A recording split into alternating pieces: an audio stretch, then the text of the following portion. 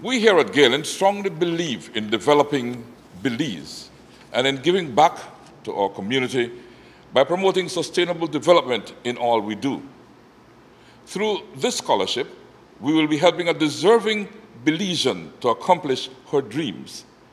In this case, a young woman, Kasana Lind, from the Cayo district. Let's give Kasana a round of applause, please.